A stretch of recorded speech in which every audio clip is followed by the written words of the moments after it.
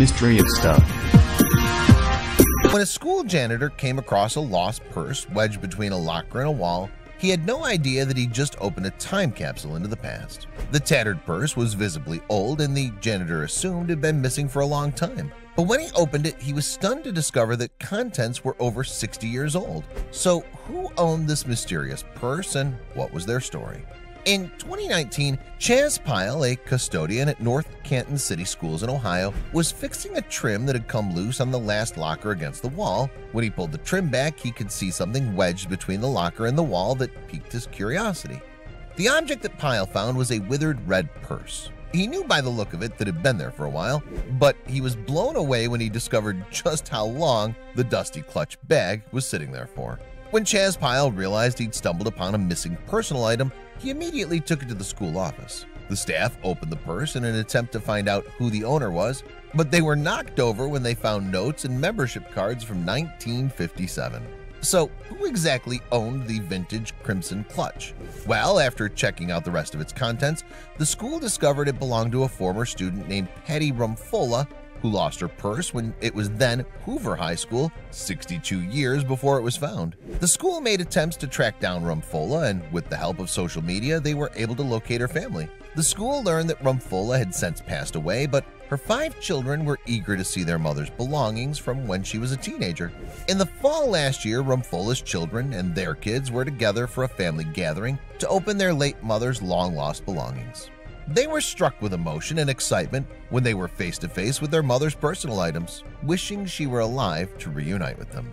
After Rumfola's family got the chance to see their mother's day-to-day personal effects, including personal photographs of friends and family, they gave North Canton City Schools permission to post pictures of the purse's contents on their Facebook page, where they've since attracted the attention of the media.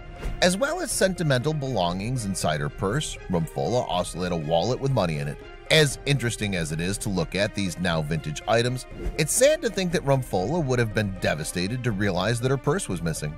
Little did the teenager know that one day her 5 children and grandchildren would be in possession of it and get a glimpse into her life as a schoolgirl.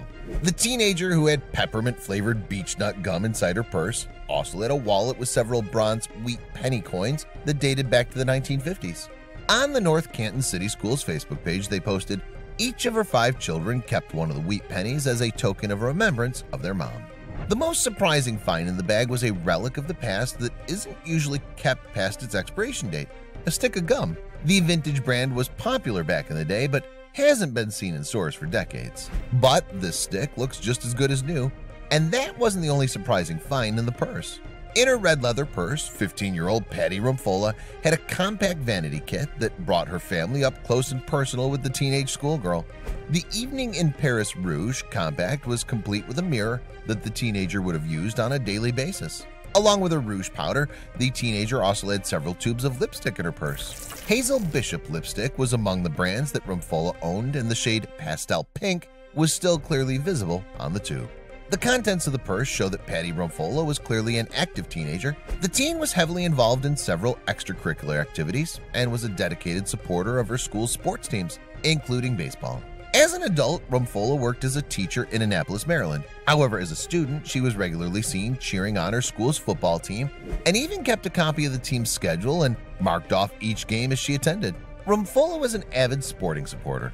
Along with sports fixtures in her purse, Rumfola also had ticket stubs for games that cost her 30 cents apiece. The discolored tickets no doubt made her children smile at the thought of their energetic, carefree mother. Religion was a lot more enforced into daily life in the 1950s than it is today, so it wasn't uncommon for teenagers to carry a religious medallion around with them. Rumfola had both the Virgin Mary and the Sacred Heart of Jesus in her purse. As well as sporting tickets and timetables for various games, Rumfola also had several sentimental photos of her family and friends, including one of her friend Bonnie, who signed, "Never forget the wonderful times we had." On another card, Bonnie wrote, "Patty, good luck to a swell girl and friend," giving us more of an insight into the young woman's disposition. Flicking through past yearbooks, North Canton City Schools discovered that Patty Rumfola was a popular young student back in the 1950s who was photographed at various school events, including her prom. Patty Rumfola was known to be an intelligent student that was actively involved in school projects.